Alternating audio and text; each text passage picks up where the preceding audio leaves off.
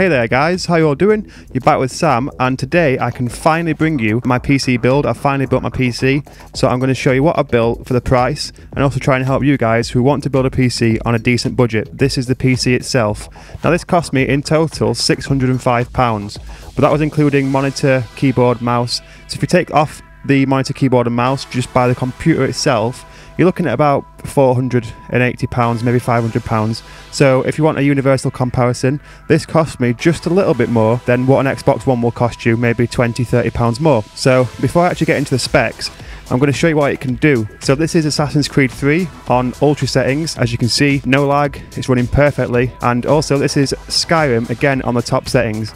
Now I wanted to show you some Battlefield, but I don't have that game yet. It's going to be 2 or 3 weeks before I get it. Now as you can see, it runs the games fine. The only issue is when it comes to recording, at first I experienced a little bit of lag, but then I just decided to output the recordings to a external hard drive and just play with the Xtory settings a little bit, and now as you can see, it works fine. So let's get straight into the hardware. Now I'll start with the simple stuff. For the case, I got the Corsair Carbide 200R Compact ATX case. Now this set me back £41.66, and as you can see, it's a really decent sized case. It's got good ventilation, it can hold up to 8 fans, 4 hard drives, and it's got really good cooling.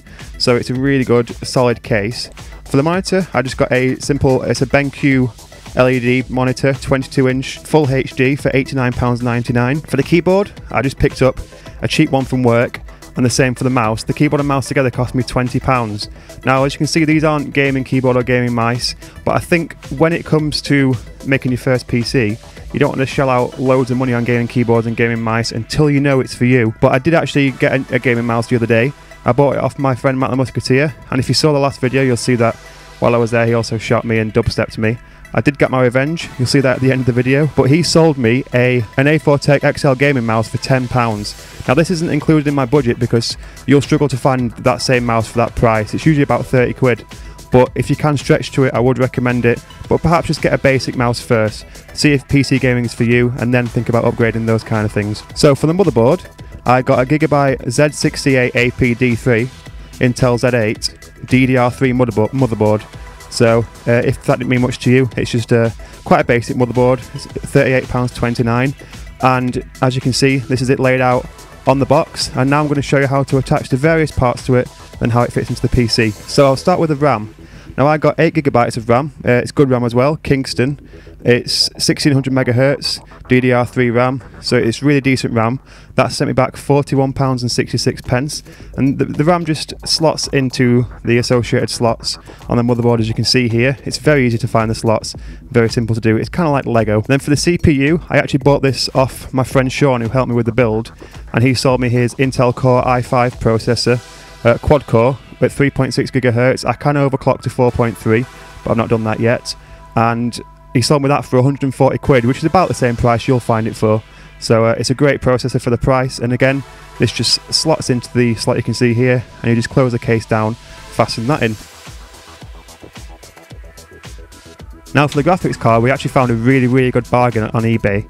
I got a Radeon HD 7850, the VTX edition, for £95, which is really good value for money, and it allows me to play the games on the really high settings. So for £95, I really don't think you can argue, so I'd recommend that. Now for the hard drive, I got a Seagate 500GB SSHD. Basically it's like a hybrid drive to have all my operating system and all that kind of things on.